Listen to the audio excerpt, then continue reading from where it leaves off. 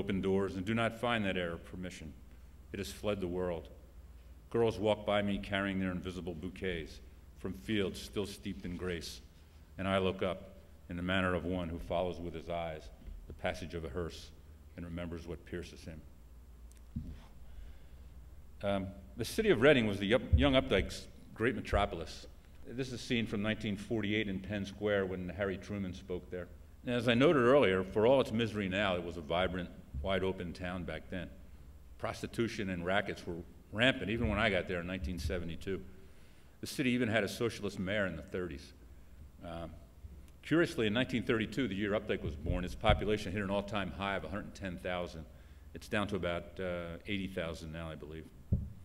It was a grand place, Updike recalled in that Paris Review interview.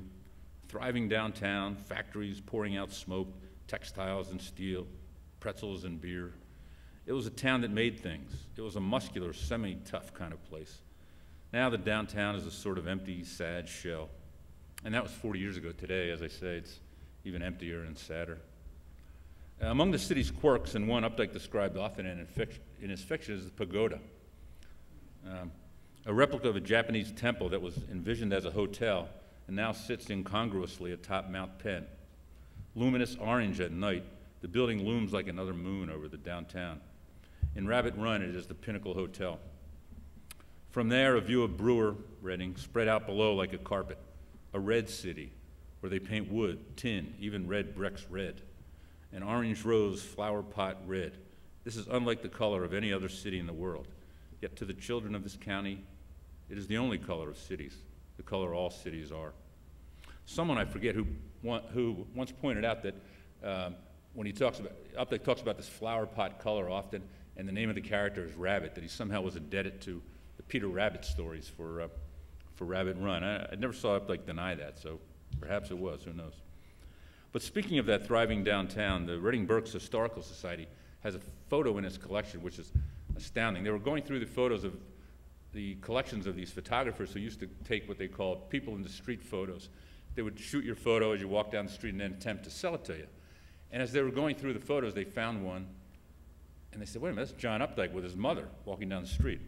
And there he is in a rather garish shirt. I believe he was probably about 15 or 16 there. And then at that point on Penn Street, he was not far from Reading's library, which of course was one of those, was a grand old, one of the Andrew Carnegie libraries. I don't believe this library was funded by the Andrew Carnegie, but the one in Reading was, and it's more utilitarian than this beautiful place. But it was a favorite haunt of Updike's, who would write of its cosmically mysterious balconies. He was proud of having read through the 2 shelves of P.G. Wodehouse books it contained. In the library on 5th Street, it happened to be located just off to the left there, was a great German bakery. And the boy would forever, Updike said he always connected the love of books with the smell of those great pastries and cakes coming from the bakery.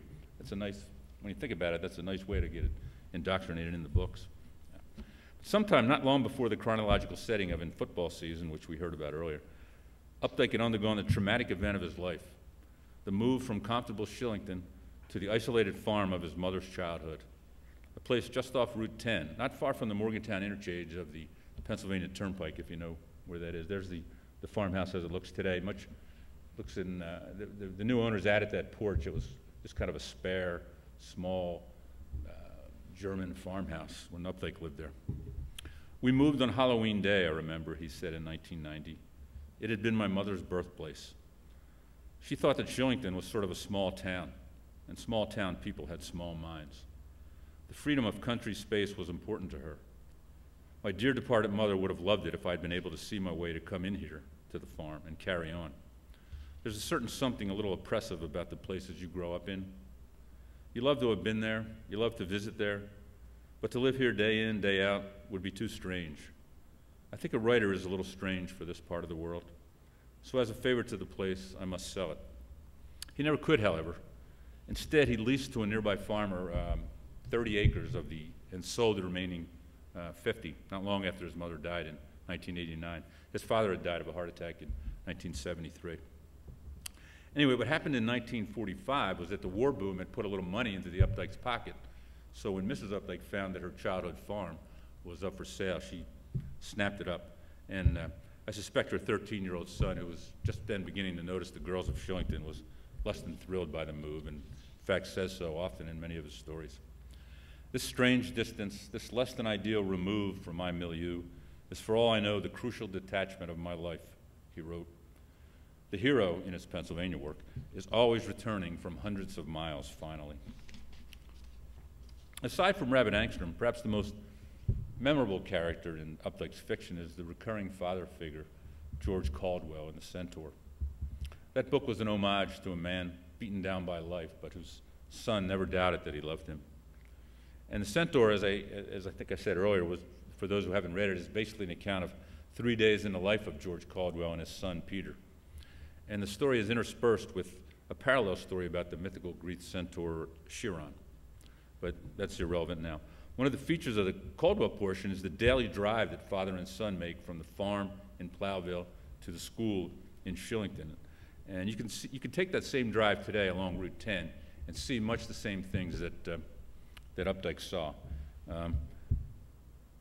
He describes some of the scenery that he sees along there, and then this is the barn in Pigeon Feathers where he was called on to shoot the pigeons and had that moment of existential wonder when he saw their feathers.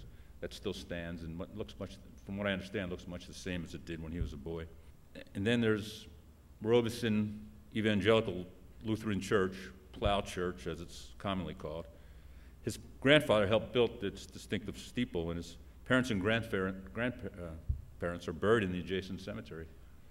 That's his parents' grave right there. And Updike's own children, when he died in January of '09, had some of his ashes scattered at the church there. And his daughter Elizabeth, he had 4 children, they're all in their 50s now. The youngest of whom, Elizabeth, said at the time that they scattered the ashes there because a part of him was always there. He continues his description of that journey along Route 10.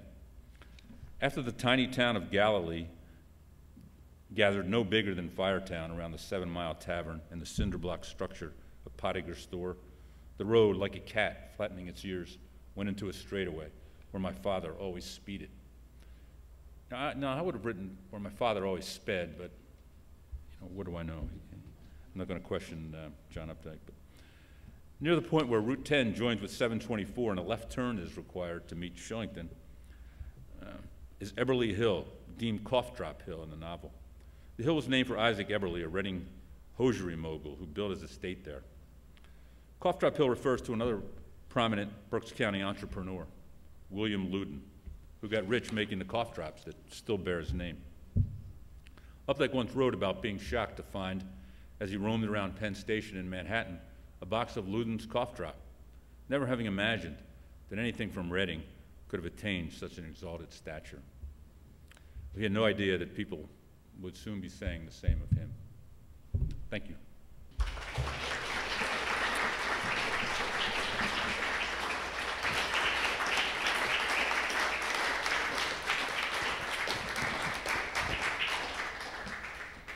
Hi, welcome to the program. Hello. My name is Taylor. I just want to ask, when did you start reading Updike's books, and which one of them is your favorite? I was in college when I started to read, I was at Temple, by the way, and started to read Rabbit Run because I heard it was about a basketball player and I was a sports fan, and it just sort of transported me from then. But I think, aside from The Centaur, I think my favorite Updike's work are the short stories. I think they're just brilliant. Just about any one. He had such a keen, as we said earlier, such a keen eye for observation and such a wonderful sense of life that you can't help but be impressed reading the books. Even if you don't understand what he's getting at, just to read the words is, if you're anyone that at all loves good writing, you can't help but be moved. Hi, my name is Patty. I have sort of, I guess, a vaguely humorous question. When I was in middle school, I read Rabbit Redo, and I very happily recommended it to my mother. And, well, I don't know. I guess she was somewhat scandalized by what she thought were salacious passages. So I was just wondering if he would, you know, think that was a funny story, or if he would not think that was funny. No, he had a great sense of humor, and I think he would think that was funny. And he was often criticized for the salacious content of his novels. He wrote vividly and openly about sex. Some would say humorously. I mean, there are people who say the worst writing that Updike has ever done is about, you know, the sex scenes. But you're right, in Rabbit Redux there are quite a few vivid scenes that kind of live up to the late 1960s sexual freedom. But I think he would have been amused that your mother found it kind of shocking, because he was a fairly, in terms of writers, he was a fairly conservative guy. He was, you know, as we said, he lived in a small town. You know, he certainly wasn't, you know, wasn't a Norman Mailer or someone like that who had kind of radical ideas. He had a conservative mind and a conservative temperament, and it always seemed unusual that someone like that would write so vividly about sex and sexual mores. Well, we have learned so much about John Updike and his work, and about how Pennsylvania was a big part of his writing. Frank, before we wrap, any final thoughts for us? Yeah, you know, Tracy, I hope I live long enough to see how he eventually is assessed as a writer by history, because the fact that he, you know, won several National Book Awards and several Pulitzer Prizes, and a lot of people believe he should have won a Nobel Prize, that doesn't often equate to lasting fame in literature. I mean, I live in Westchester. Well, I lived a long time in Westchester, and there was a writer there from the 30s named Joseph Hergesheimer, extremely popular and you know, critically beloved author in the 30s, who just has fallen out of favor. I'd be surprised if many people in here at all have ever heard of Joseph Hergesheimer. And that's a fate that befalls a lot of writers. And it works the opposite way, too. Fitzgerald was basically forgotten when he died in the 1940s, and now has, you know, now is considered one of America's greatest writers. Fitzgerald,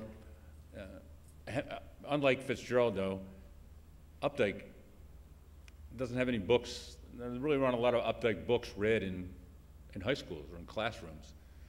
So I think, whereas people are still reading The Great Gatsby, there isn't, you know, as we said, the raciness of a lot of his novels and the openness and the frankness prevents it from being read in high schools. And I think that's going to probably hurt him in terms of establishing a reputation over time as one of America's greatest writers. But I don't think anybody living today has any doubts about that. Well, Frank Fitzpatrick, thank you so much for teaching us about John Updike and his work. Thanks to our wonderful audience for their questions and their insights and their comments for Frank. And of course, a special thanks to our wonderful host, the Albright Memorial Library in Scranton, Pennsylvania. Remember that Humanities on the Road is a joint venture between the Pennsylvania Humanities Council and the Pennsylvania Cable Network. And if you'd like some more information about our shows or what PHC is up to, you can go to the website, pahumanities.org, and you'll find all kinds of information about future shows and what the Humanities Council has been up to. So once again, special thanks to Frank Fitzpatrick. I'm Tracy Matisak. We'll see you next time.